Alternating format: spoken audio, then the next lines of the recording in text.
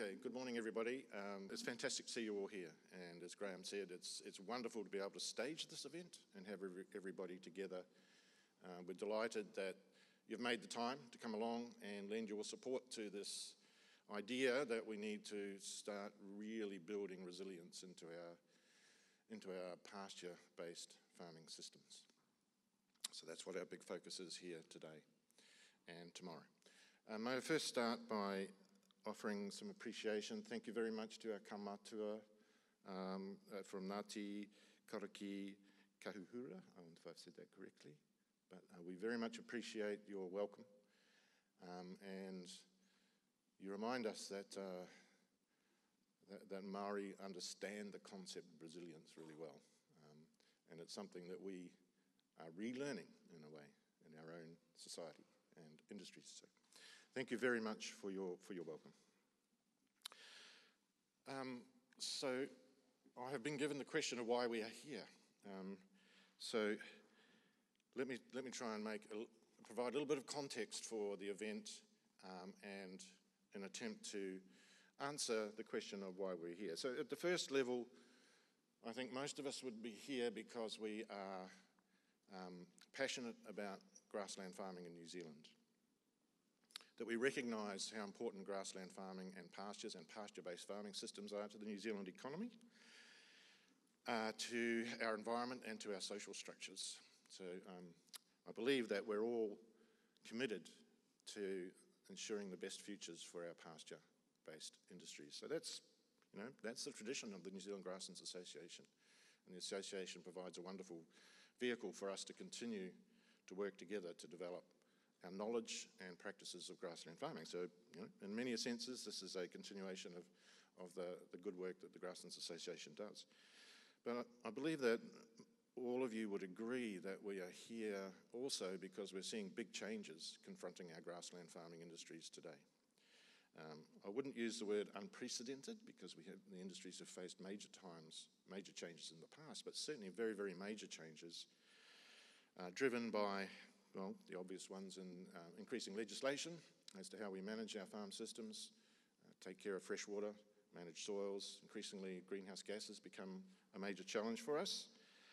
But also we now see the effects of the physical climate and the changes in the physical climate that are affecting the ability to grow and manage pastures as we have in the past. And these are very real, and you will hear over the next couple of days from farmers the very types of problems that this has created, or problems, challenges and questions that it is posing for our farmers.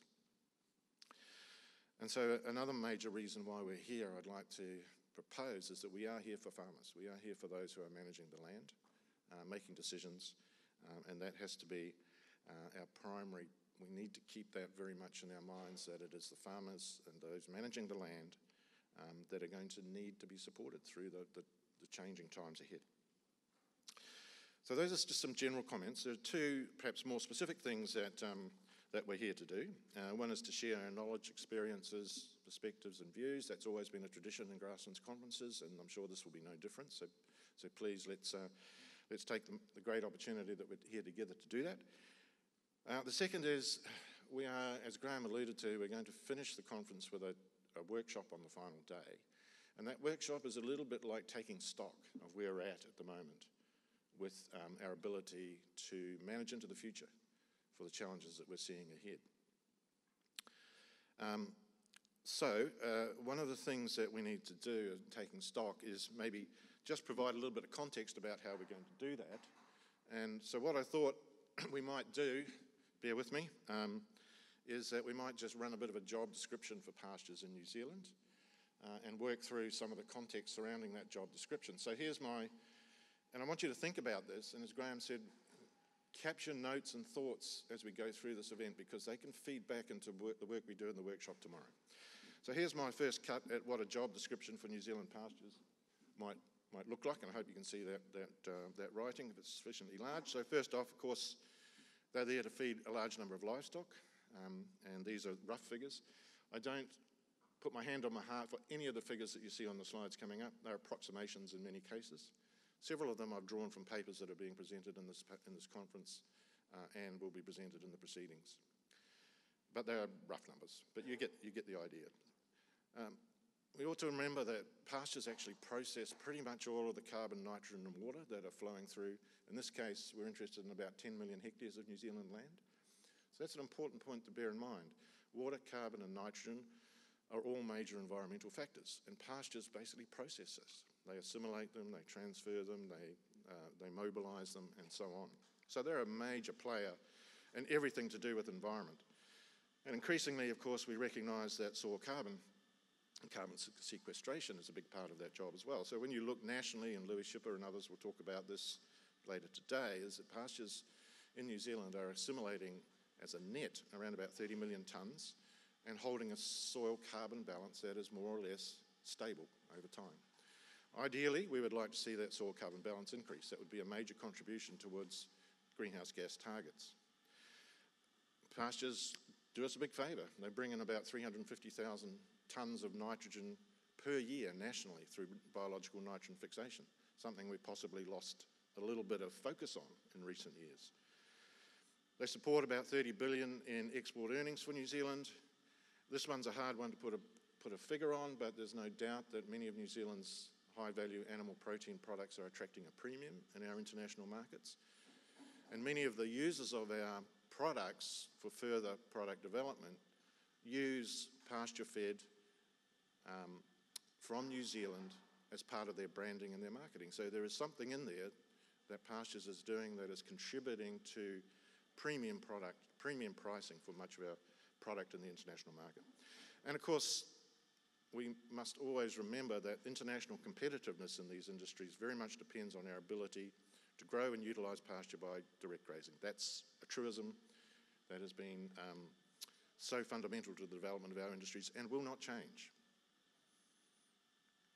Okay, so we better have a look at the terms and conditions of the job description, because that's part and parcel of appraising how we're going. So hours of work are pretty long. There's no sick leave. If you're down, you're gone, basically. You'll be replaced by somebody else.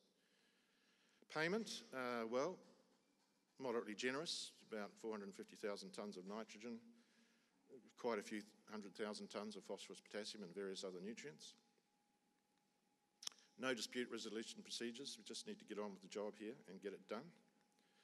Medical insurance, well, there's a few remedies that are available at cost, endophytes, pesticides, herbicides. We oughtn't forget that publicly funded medical remedies include some impressive biocontrol work that's been done over the years. This is all part and parcel of helping maintain productive pastures. Learning and development allowance. I'll come back to this in a minute, but it's about $7 a hectare per year. I want to touch on that in a moment. And you may quibble with my calculation, but I'll put it up there anyway. So let's just note a couple of points of performance relative to the job description. Feeding and international competitiveness. Remember, those were pretty big items in the job description. So from my own industry that I work in the dairy industry, we have some concerns that we're seeing performance start to lag here, and Mark Neal will talk more about this later today. But if you look at some information that's come from an analysis that David Becker did recently, this is looking at compound annual growth rates in pasture eaten on dairy farms in a number of similar pasture-based production industries around the world. And you can see that New Zealand is we're barely scraping above zero. And if you think of some of our competitor countries, Australia, South Africa, even Argentina, the evidence suggests they're doing better at pasture eaten than we are on our dairy farms. So that has to be a concern for competitiveness. Response to organisational change. So here's a few comments about how pasture is doing in regard to response to organisational change. Done a lot of good work on nutrient and sediment loss, but more work is going to be needed. We need an action plan for methane reduction. And generally, you'd have to say that our climate change preparedness with pasture solutions is underdeveloped. So let's have a look at a few comments on the performance review relative to terms and conditions. The first point, unfortunately, is that you're in for a pay cut in farming on pastures, because we now have a restriction on nitrogen fertiliser use. It's not going to affect every pasture, but it's going to affect some pastures, and one might speculate that it is a start down a pathway that we may see more of. Medical insurance. So some remedies are no longer available, unfortunately, and there's pressure on others. So we might be expecting further restrictions in the future. And we have to confront the fact that the learning and development spending, even at $7 a year, is viewed pretty unfavourably by in some quarters. So this learning and development spend, I pulled out a figure of $7. So an estimate of investment in research and development directly focused on pasture productivity. It's hard to get a figure on it, but it seems to be somewhere in the order of about 70 million per year, which sounds a lot. But over 10 million hectares, that boils down to about $7 a hectare.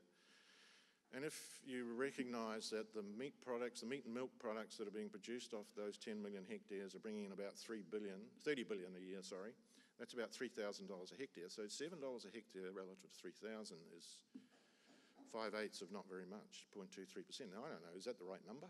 Is that the right number of investment for a sector like ours that is producing so much and doing so much for the economy?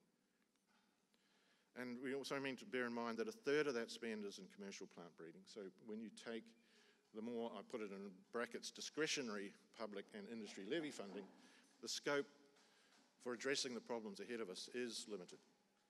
And so maybe we need to be thinking about completely different ways of approaching or attracting and managing the investment we've got and indeed growing that investment. So that's something just to keep in the back of your mind perhaps as we go through. Is the system we've got at the moment in New Zealand, in which there is enormous inertia basically to get change, is it going to lead to better outcomes for us, or do we need to think about this completely differently? Just some general context to finish with then. So we need to bear in mind that our pasture systems in New Zealand are unique. Steve Goldson and others have coined the term ecological outlier in relation to understanding the susceptibility of New Zealand pastures to pests and predator-prey relationships and those kinds of things. It's just fascinating work. And I know from talking to very experienced people like Alan Stewart that for some of our regions there are very few, if any, good climatic matches around the world that we can look to for improved germplasm, for example. So all of this implies that our solutions will need to be homegrown. And I think finally we do need to remember that solutions now we are solving for many factors. 20 years ago at this conference of this sort, we might have been solving for production and profit, probably production, and a little bit of profit. But now we've got production, profit, we've got nutrients and freshwater quality, greenhouse gases, animal care, and so on. And no one solution that we develop for any one of these problems can make any other problem worse.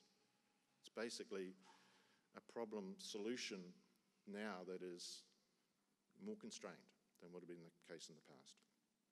And of course the climatic and regulatory environment is changing very rapidly at the same time. So that's a bit of context, a job description, attempted, some terms and conditions, some changes, some context.